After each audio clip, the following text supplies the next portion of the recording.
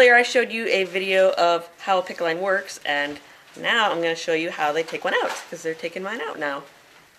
Let's see, they have a piece over like this. Ooh, I'm on camera, I'm nervous. And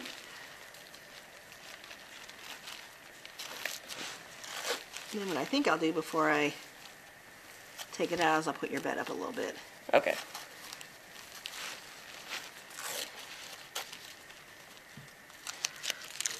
I'm not hurting you, am I? Nope.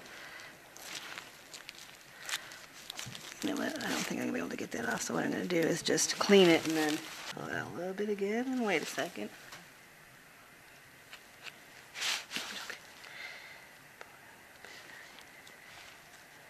Why do you got to pull it out and wait? Well, because it goes up into like your heart area, so I just want us to do it kind of slow. Oh, so I don't die? Yeah.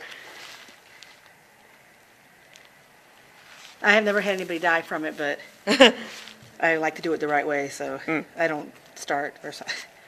But no, yeah, I just want to wait a little bit. Can I keep it? Yeah, I don't care. Yay. My sister asked if she could keep some of the bones from my foot, but they wouldn't let me keep my foot.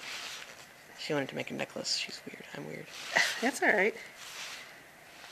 It's your bones. You don't see why you can't keep them. Well, it was infected, so I guess it's a biohazard. Okay.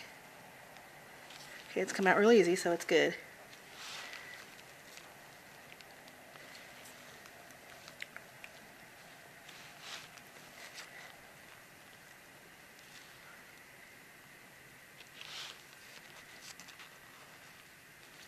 How do you know when I think I'm getting toward the end because I can feel how it...